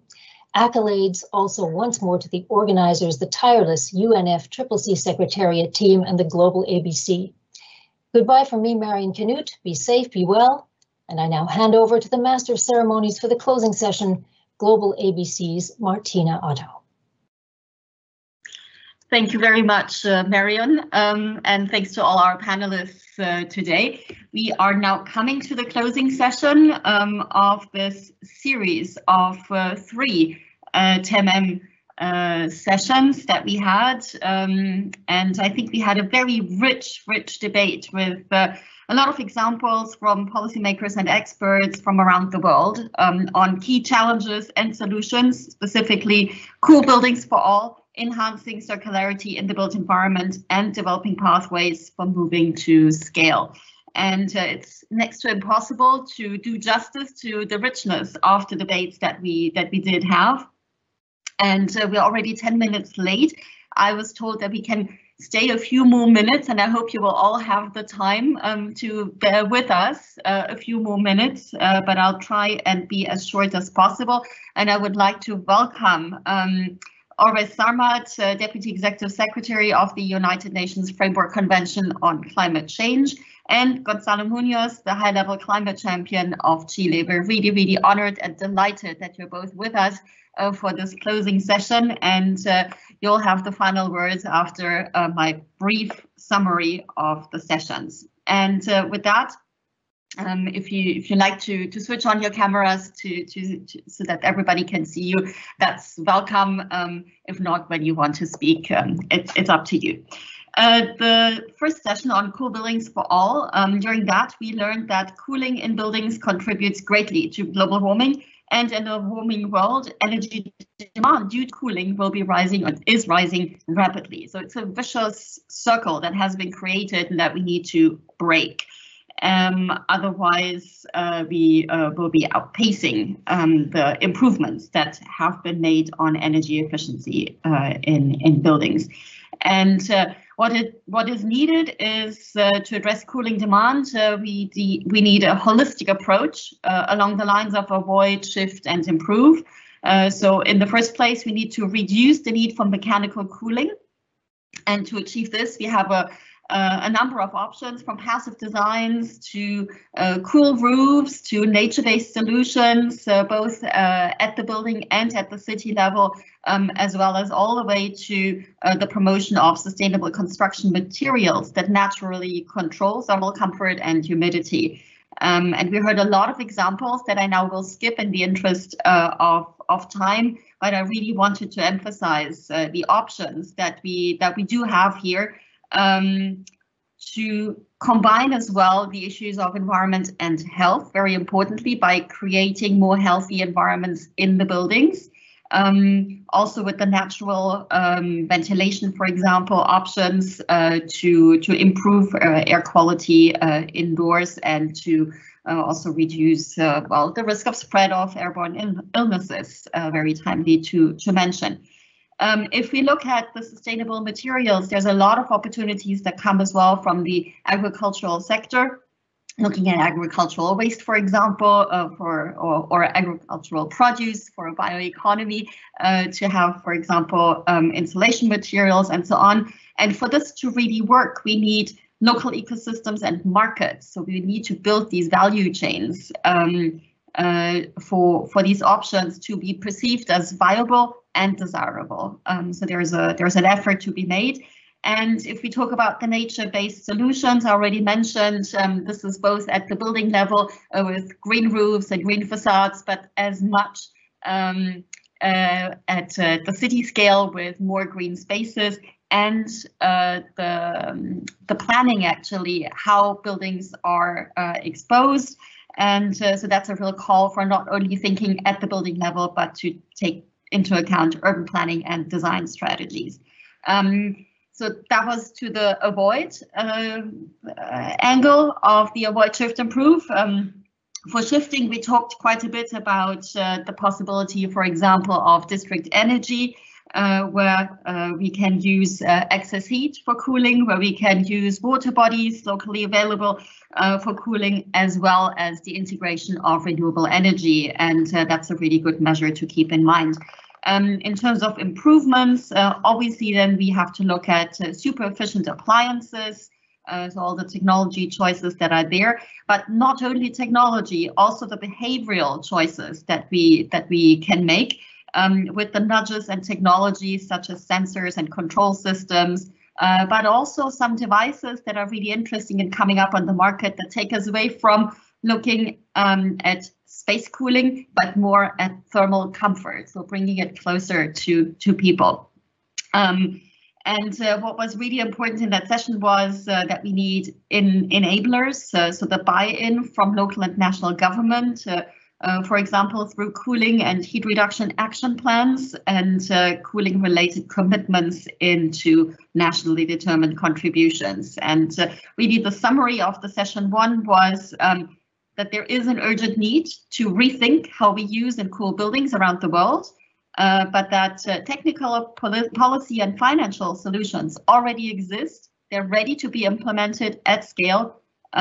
These solutions need to be tailored to local physical and social circumstances and supported by buy-in from and awareness raising and technical capacity building of national and subnational policymakers. So that was session 1. Session 2 was on building back better, mobilizing the value chain towards circularity, focused on the enormous potential that a circularity approach has for the built environment and vice versa. And it's clear the sector is very material intense and has as an additional challenge that key building materials that are being used at the moment, such as cement and steel, do come with high carbon footprints, but that are relatively hard to crack as well. But we can significantly reduce our environmental impact and the resource impact by moving towards greater circularity, by looking at alternative building materials as well. And in line with this idea of keeping materials as long as possible at the highest value possible in the economic system, the call was made for seeing construction waste as a resource, the opportunity for alternative building materials, and looking for construction techniques that do reduce waste in the first place. Things like more modularity, but also the new innovations with 3D printing and so on. So for this work to work, we need to focus on the overall added value of such an approach above and beyond purely the environmental arguments. So we really need to make the case, the business case for those materials, and we need to help reshape the business models, for example, construction companies to see themselves as waste treatment and waste use companies next to being material focused companies. And there were a couple of examples about that, and I encourage you to read the summary of the sessions to get access to those. I want to highlight the huge opportunity for local jobs that is coming with that. All this is relatively labor intense, and it brings jobs more locally as well because of the reuse and the recycling of materials and the possibilities to look at the regrowing materials in a more local context. Despite these benefits, the World Business Council for Sustainable Development estimates our world is only 9% circular, and we're not going in the right direction yet. So we really need to take some action here, and that's where the enablers are so important. We had some examples here, but I really want to highlight and focus that this is a newer area. It's the new kid on the block in a sense. It was nice to see that in this last session that we just had, there was a lot of focus already on embodied carbon. And it's a huge potential area for market transformation, for more shorter supply chains. And what we really still need to do is to build these markets. We need to build confidence in those new business models, the new products as well, and to make them desirable. There's a huge opportunity to link to other sectors such as agriculture, but also industrial development, and to emphasize the redesign of buildings to design them as material banks. So I would leave it at that. And since you heard Marion on session 3, I really want to be very, very brief on this. It's very fresh in our minds, but it was very clear that we highlighted the need for scaling up. There is no excuse. We have the technologies, we have the solutions, we know what needs to be done, but the crux is in these enablers. We need to help overcome the fragmentation of the sector and spur radical collaboration of all players across the value chain. And this is where these roadmaps come in very handy and can help, not only by providing a framework, but also by providing a process that gathers all the stakeholders around the table to develop those targets and work backwards from those targets in defining the milestones, both in terms of policy, technology, and finance angles. I think what was very interesting as well was this huge emphasis on building codes that I want to highlight, building codes and standards, because we need this confidence in the regulatory reform, and we need larger policy packages so that we really see the financial instruments falling into place alongside the codes. The need for integrated planning. I wanted to highlight the certification issue with this really important link between environment and quality assurance that will be such an important additional factor in going forward. And I'm not doing justice to the richness of the discussion around certification, but I think it's really something to keep in mind. We had a really good example on how to take the roadmaps from the regional to the national level, what it takes, some of the challenges that come with that. And that include, well, sometimes the lack of data that we still need to address, but also to break down those silos, not only across the different private sector players, but also the silos within the government, and to work across ministries. And we all know that's not always easy, but it's really critical to get to the level where we need to be in terms of setting the targets and to help with the implementation. And I think I'll leave it at that. There was one question that we didn't get to in the last round, and was, having said all that about the opportunities and so on, how hopeful are we that governments will pick up on this in the recovery packages, the COVID-19 recovery packages? And I just want to close with that, so a hopeful word, that I'm very hopeful, because it's a huge opportunity. The numbers are all there. We know that, we've seen it. For example, as a reaction to the last financial crisis, there's huge cost savings overall. There is huge potential for job creation. I started off my intervention of the session with this, 9 to 30 jobs per million invested. That's much bigger than other sectors, many other sectors. So there's a huge opportunity, and we've been reminded how important our homes are, and how big this housing crisis is as well. And so that all the criteria are reunited to actually make this sector a key pillar of the economic recovery. So I'm hopeful, and we have seen a number of countries already taking steps. And for example, the European Green Deal with the a real call for a renovation wave is on its way. So with that, I'd like to stop, and I would like to hand over for the closing remarks to our two distinguished speakers. First, always Sarmad, the floor is yours.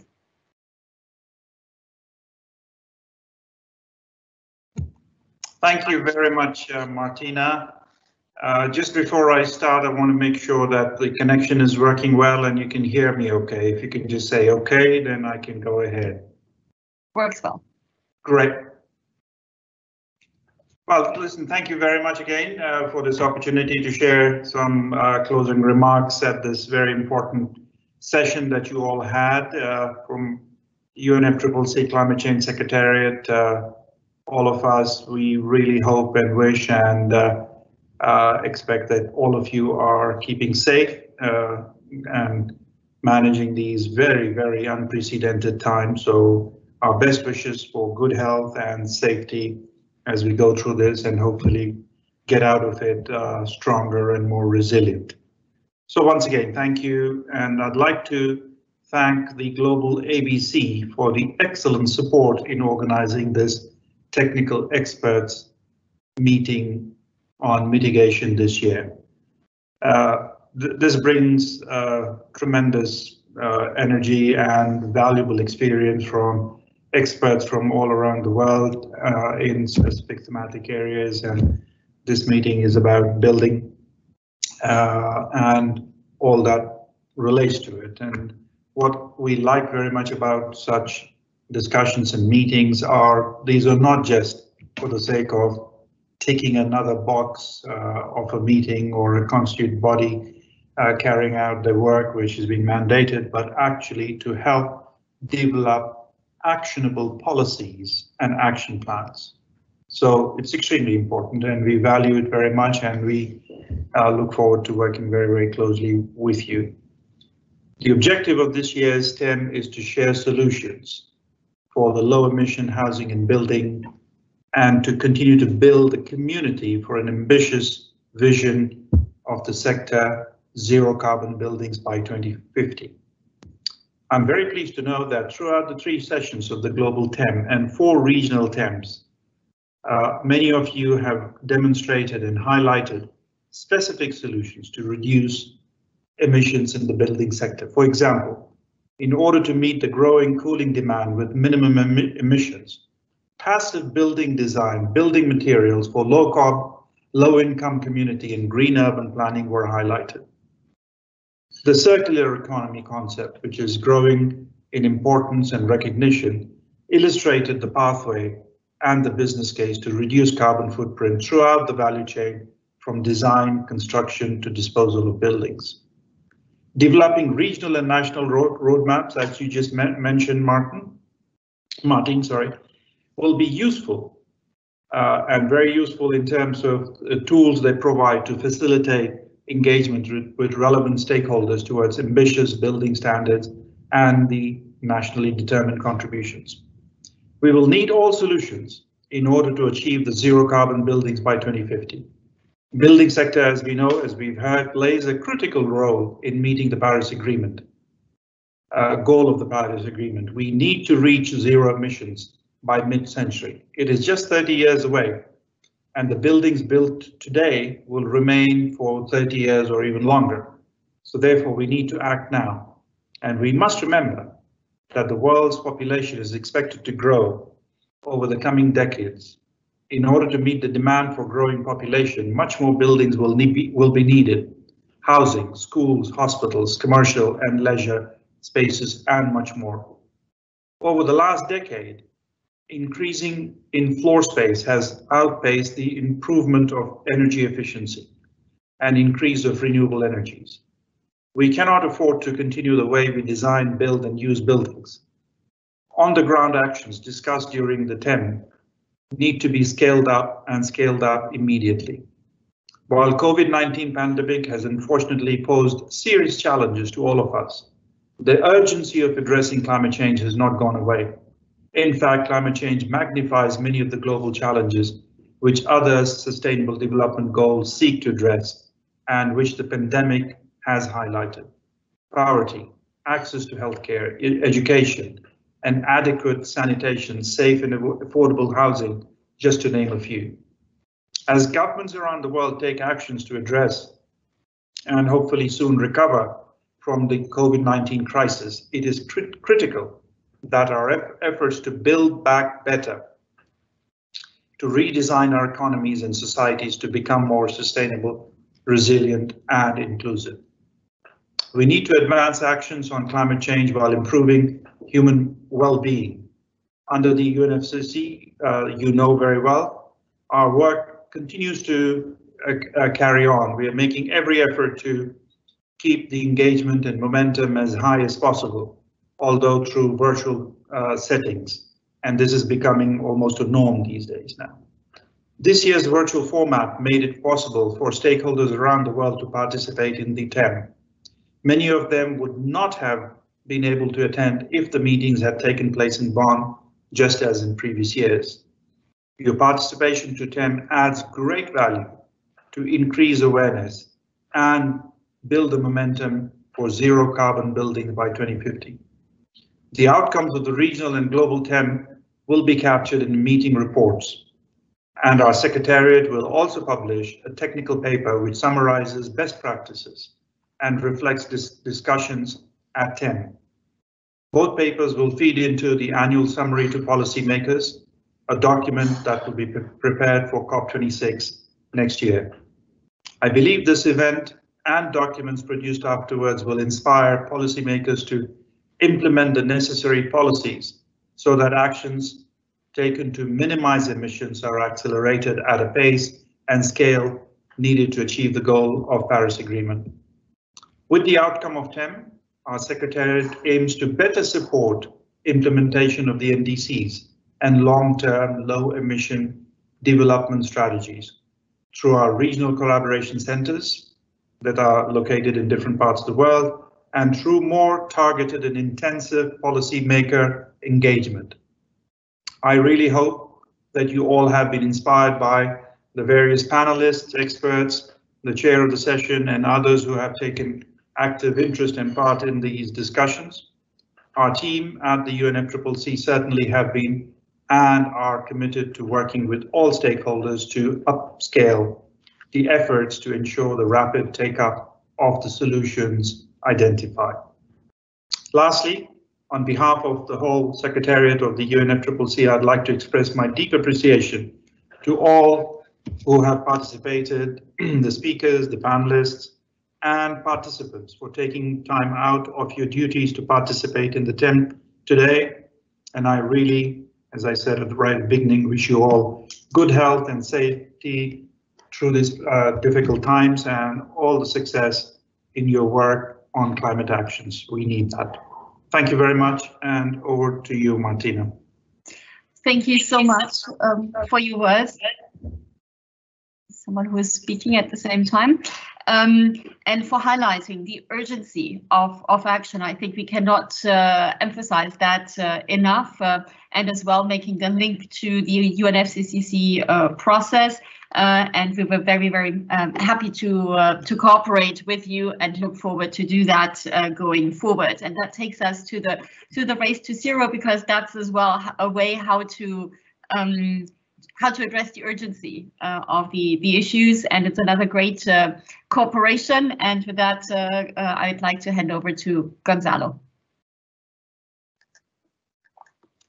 Thanks so much, Martina. I'm also expecting that the connection will work properly.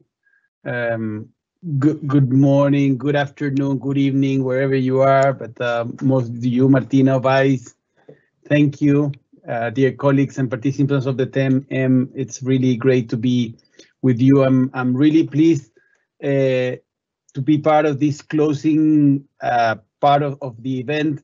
Since TEM is very, I would say, close to my heart, not only because of our mandate to better integrate this work with the Marrakesh Partnership for Global Climate Action, but also because I believe it makes so much sense. It definitely makes sense to have these real deep dive discussions among policymakers and experts on practical solutions to all of those concrete pressing issues on the ground. But I need to refer also very specifically, coming from the circular economy private sector of Chile, I found this year topics of TEM-M particularly exciting. So thank you for that. I had indeed today and yesterday been preparing my participation at Daring Cities with my conversation with my dear friend and fellow high-level champion from the UK, Nigel Topping. We have been even discussing about different implementation of circular economy in cities like water, waste, nature-based solutions, mobility, and of course, the whole built environment. So many things that you mentioned, Martina. I've been having deep dive conversations with Nigel and other people just the last 24 hours. And as some of you may be aware, with Nigel, we lead the work on the Marrakesh Partnership, and it supports the parties in the implementation of the Paris Agreement by mostly catalyzing collaboration between governments and cities, regions, businesses, investors, civil society, for them to immediately lower emissions and increase resilience against climate impacts. In this endeavor, GlobalABC is one of the co-focal points of the Human Settlement Thematic Group. So thank you, Martina, and your team for all your leadership in this work as well. So TEMs, as I said, are very important tools that also bring together policymakers at all levels of governments and experts. And in this year, we're seeing how much of that is so critical. You summarized, Martina, so well the outcomes of these 3 past sessions, and I'm inspired and encouraged that the discussions of low emissions housing and zero carbon building by 2050 are gaining momentum, as these are needed for the systemic change and speak so well towards the idea of building back better. The reason we must really focus on the built environment is because it has great inertia due to its complexity and fragmented value chain. Therefore, radical collaboration across all stakeholders at the project and sector scale is needed to find solutions that will transform it. The real good news is, as Oveis also mentioned, that the building and construction sector has a wealth of potential and options for circular economy and innovation. We're seeing that in so many regions and countries. I am therefore particularly happy that many good insights were shared about the circular innovative approaches, and not just applying them to the construction of the buildings or construction materials, but also happy them to operations such as how to manage the building that led to the reduction of capital and operational costs, or using locally adapted materials, including agro waste, as you mentioned, Martina, or how to concretely incentivize circular enterprises through effective policy and legal framework. The circularity is absolutely key to green recovery, not only because of the long investment time horizon of this sector, but because approximately 50% of buildings standing in 2060 are not yet built, and because of its potential in creating green jobs. We heard 70-10% of global employment is related to building and construction, providing 9 to 30 jobs for every 1 million euros invested in green renovation. But again, mostly because the COVID pandemic has made us realize even more accurately that buildings are homes for people, place to work, place to study, place to rest, place to heal, place to connect with people online as we are connected now. So the idea of having cities in which you can work, live, play, do everything, hopefully in a 15-minute distance, as Paris is projecting, it makes so much sense, mostly in this COVID times that has shown that we can and we should many times transport less, but transport less for increasing the well-being of people and the well-being of the environment. And for many developing countries, we also need to change our notion of trade-offs between green cover and grey cover, because we can achieve both, and we need to achieve both. We need to address also cooling as an emerging challenge, as you said, as we can achieve green, urban, sustainable development in thriving cities with passive design and natural cooling solution. For that, we heard that we need to increase scale and pace in this race to zero together. This is fundamental for the systemic change we're aiming for in the building environment. The radical collaboration is something we, as high-level champions, will keep promoting together with the Marrakesh Partnership stakeholders. Our climate action pathways are one of the tools that we believe will help accelerate it, along with GlobalABC's regional roadmaps. And of course, at the end, parties must increase ambitions. We, as non-party stakeholders, are here to support. The role of everything that we do must be on the serve of the ambition loops. We collectively build confidence of parties in increasing the ambition in the NDCs, to refer to concrete policymakers measures for buildings, and to cover construction sector and embodied carbon sector such as steel and cement. So let's take that into consideration. Hopefully all of our work must be therefore projected in the enhancement of the NDC. That's something that we have to work on. I am therefore very inspired and would like to join Oveis in thanking all the speakers of all the 3 sessions for sharing us their critical insight and solutions. And last but not least, thank you also GlobalABC and the UNFCCC Secretariat for organizing the TEMs. Thank you very much. Look forward to continue collaborating and hope to see you soon. See you soon, Gonzalo. Thank you. Thank you for these inspiring words on your leadership, and we're looking forward to waking up the sleeping giant together. Thank you. Bye-bye.